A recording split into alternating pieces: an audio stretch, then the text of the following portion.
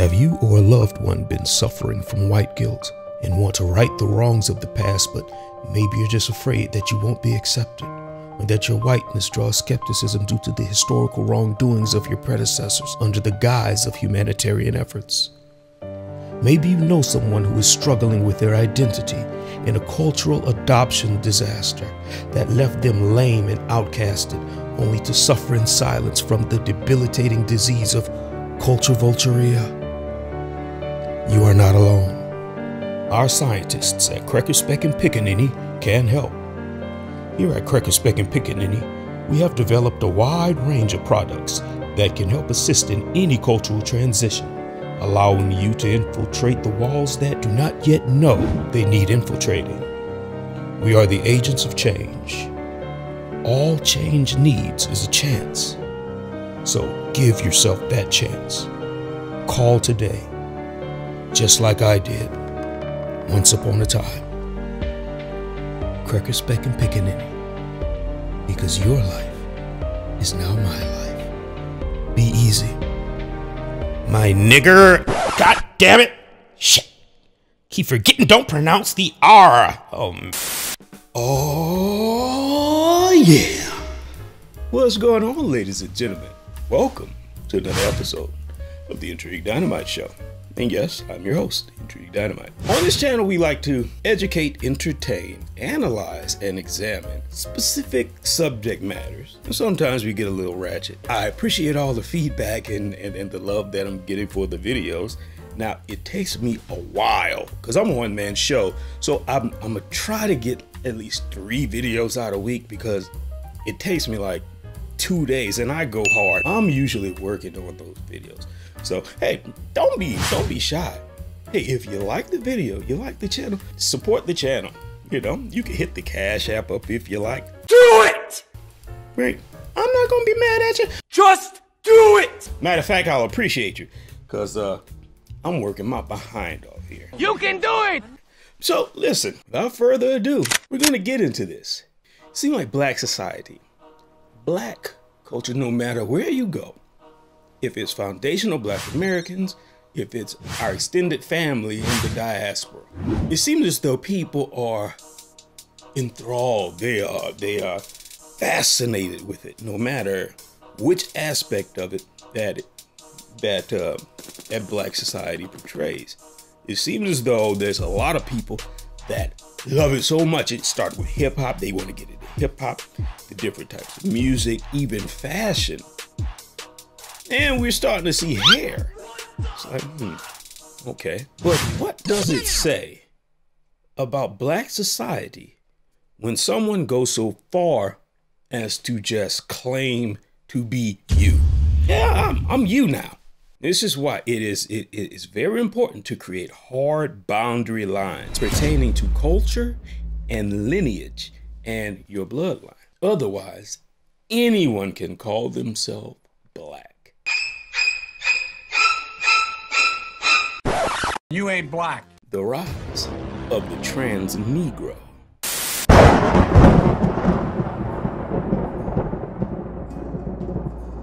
What happens when we fail to identify ourselves? What happens when we neglect to dig the trench and fill the moat, man the parapet with archers at the ready to protect that which was entrusted to us, that which not only defined our ancestors, but guided them from losing themselves while losing the land they once called home, that which is inextricable to our very being, that which is the cloth that we have been cut from, that which is our culture, our history, our lineage, our bloodline, that which makes us a unique people. What happens? Chaos.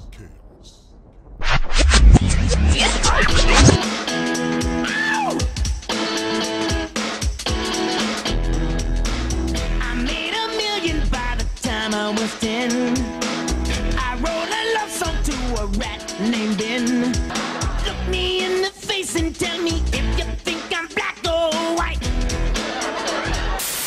described yourself back then as a beautiful girl. So if you were a beautiful girl, why do this?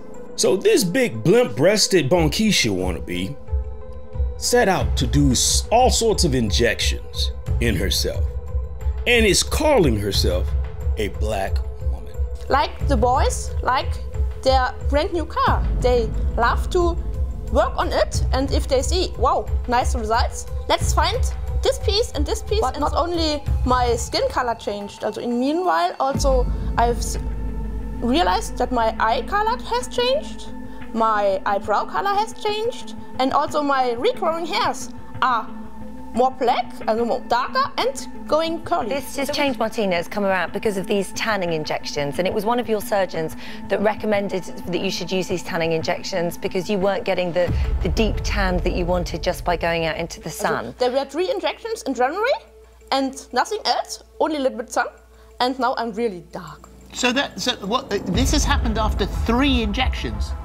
The one controversial aspect here, because we interview people all the time who want to change their appearance, people who see their bodies as ongoing artwork, all well and good, that's absolutely fine, but you have stepped into the realms of controversy by saying that you now identify as black. I identify as a black woman?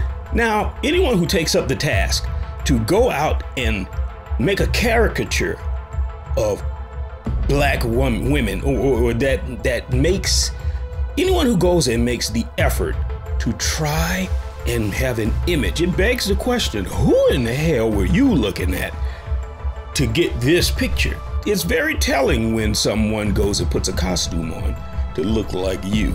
It goes to say, this is the image that I have of black people. You can see the fingernails, she got these long fingers. Listen, sisters, y'all are some of the most beautiful women on earth. Don't make it this easy. Now, here's the interesting thing. This woman is in America. You see right there, Studio USA. Let me tell you something. Now, look, black people are very open people. I'm using this term loosely. It's not that I don't want to lop everyone in the same bowl, but I have noticed throughout the different black cultures that there seems to be an openness and a welcoming tradition. So much so that we have a tendency to not vet the people that are coming around.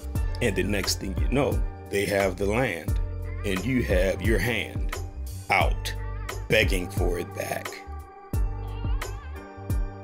This is why culture needs to be defined. Bloodlines need to be defined. Birthrights need to be defined. Specific and hard boundary lines that cannot be infiltrated. We've seen all throughout black society here in America, all efforts for those who descended from the bloodlines of the indigenous people to this land and to those who were enslaved. Forget it. Just forget it. I wish Bill Clinton was here, so I would apologize for you black folks. Now, I mean, see, you black folks tricked him. You went in that big old black pot and said, here, white boy, you black. What kind of fool is you? Huh? What kind of fool is you? See, I have a son, a chiropractor now, Christian. He's 8 years old. He came to me crying. Dad, my brothers and sisters is laughing at me. I said, why? He said, well, I built me one of these castles, and I make like it's my house. Do you see anything wrong with that? I said, no, there's nothing wrong with that until you try to start using it as your address. So I tell Bill Clinton, ain't nothing wrong with being black as long as you're playing. But when you try to use it as your address. Now, you can't tell by looking at me, but I'm a black man.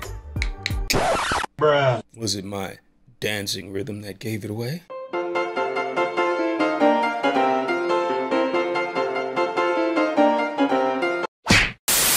What binds us is not skin. We are not bound by that. Here you have people calling themselves black, black, I'm black, I'm black. Oh, we need to separate ourselves so far. We need to create hard boundary lines that makes it impossible for them to even penetrate. We have to stop being welcoming to everyone. That's how you lose. That's how your culture is taken. And there are those who feel entitled to it. It's not skin that makes you black. Well, technically, yeah. Your skin can make you black. But you'll never be one of us. And even those who are naturally born black, some of them are not one of us. And one of us, what am I talking about? The code. I'll put it to you this way as an example. Take a glass of water and a glass of vinegar. Both of them look alike. The code is baking soda. The agenda is the human body. The human body needs water to keep going. It needs to stay hydrated, keep going. So we have to feed that agenda. The soldiers that are with that are the water, because we keep it going. We are determined to make sure that this agenda, this body, this sense of duty that was instilled to us from our ancestors is sought out to completion. The code is baking soda. You test it by the code. The glass of water, it sinks down to the bottom. It holds on to that code. But the vinegar, it vomits it back up. It can never, ever accept the code. Looks like you, but it ain't one of you. It is the code that binds us. It is our differences that define us. And it is division that determines